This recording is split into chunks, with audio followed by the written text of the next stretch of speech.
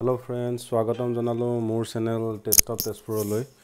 আজি মই আপোনালোকৰ ওচৰত এটা মাছৰ নতুন ৰেচিপি বনাবলৈ ওলাইছো। এয়া মই ইনগ্ৰেডিয়েন্টছ খিনি দেখাই দিছো কি কি ইয়াত মই লৈছো। আহক পলম নকৰি মোৰ ভিডিওটো ষ্টাৰ্ট কৰো। Hold me close till I get up. Time is barely on our side.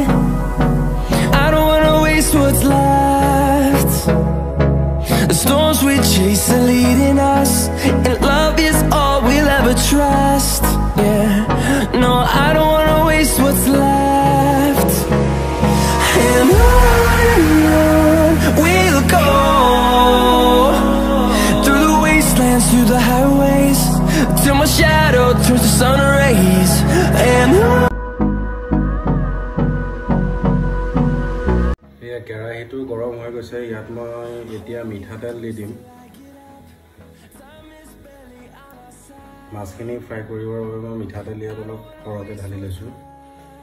এয়া তেলখিনি গৰম হৈ গৈছে। মই এতিয়া এপিচ এপিচকৈ ইয়াত মাছ দি দিম।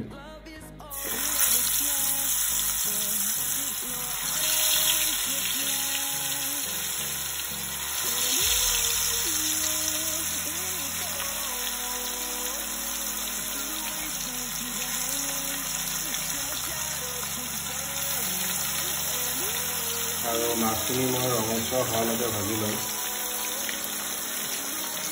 এয়া চাওক মোৰ মাছৰ এটা চাইড ভজা হৈ গৈছে আৰু ইটো পিঠি ভজা হোৱাৰ পিছত মই মাছখিনি নমাই ল'ম।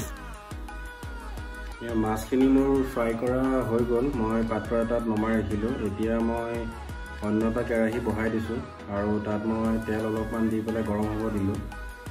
এতিয়া মই ইয়াত দি দিম জিৰা, জলকীয়া আৰু জালুক। ইয়াত মই ভাজিবৰ কাৰণে দি দিছোঁ আৰু লগতে ইয়াত মই দি দিম কাটি থোৱা পিঁয়াজ। মই কাটি লৈছিলোঁ বাতি এটাত, আৰু মই এইখিনি ভালকৈ লৰাই লওঁ। আৰু ভাজিবৰ সময়ত আপোনালোকে গেছটো চাব যাতে মিডিয়াম ফ্লেমত থাকে। আৰু পিঁয়াজখিনি মই ৰঙচুৱা হোৱালৈকে ভাজি লওঁ।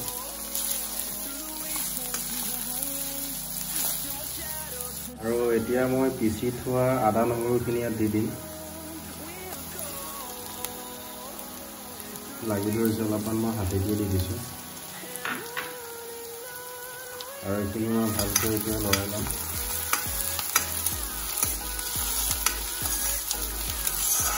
কামৰ ব্যস্ততা থকাৰ বাবে মই কেইদিনমান হৈ গ'ল চেনেলত ভিডিঅ' বনাই দিব পৰা নাই। তাৰ বাবে মই ৰাইজৰ ওচৰত ক্ষমা বিচাৰিছোঁ।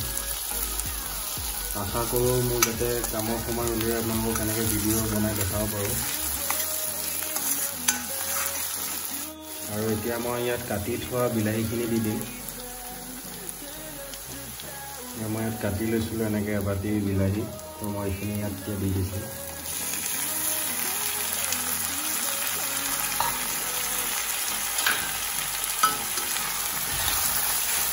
আৰু এইখিনি মই এতিয়া ভালকৈ লৰাই ল'ম। আৰু মই গোটা গোটাকৈ আলু কেইটামান বাকলি গুচাই লৈছিলোঁ, তো সেইখিনিও মই একেলগে ভাজি ল'ম। দেখিবলৈ অলপ ইউনিক হৈছে, মানুহে কাটি দিয়ে।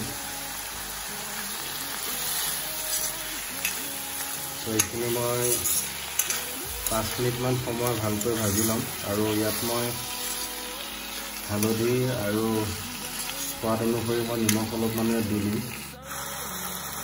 এতিয়া মই একদম কম পৰিমাণত হালধি আৰু নিমখ অলপ অলপ ব্যৱহাৰ কৰিম, কাৰণ মই মাছটো ফ্ৰাই কৰোঁতে হালধি দিছিলোঁ আৰু তাতো মই নিমখ ব্যৱহাৰ কৰিছিলোঁ। তো অকণমান মই নিমখ দি লৈছোঁ। এইখিনি মই ভালকৈ অলপমান লৰাই ল'ম। এতিয়া মই 5 মিনিটৰ কাৰণে ঢাকোনখন লগাই দিম।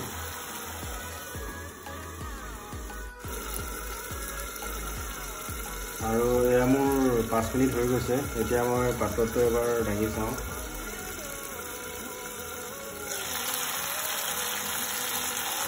এয়া বিলাহীখিনি ধুনীয়াকৈ ভজা হৈ গৈছে আৰু তাৰ যিটো পানীটো আছে সেইখিনি তেলত নামি গৈছে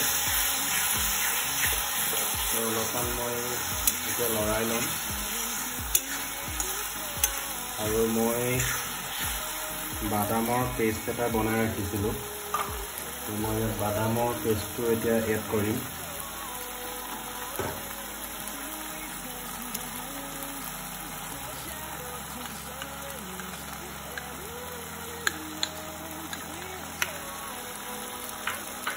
আৰু এইখিনি মই অলপমান লৰাই ল'ম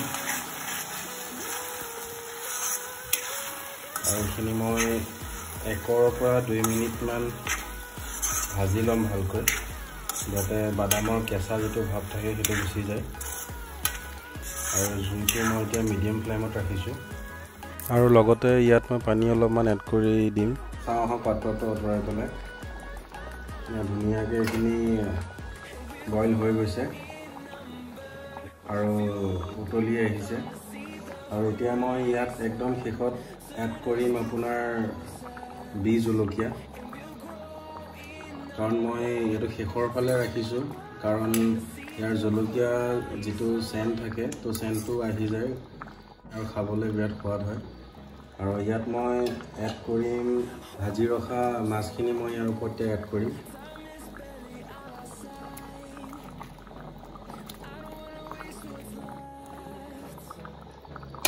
আৰু এইখিনি মই অলপ ভালকৈ বহাই দিম আৰু মই ঠিক 10 মিনিটমান মই এইখিনি বইল হ'ব দিম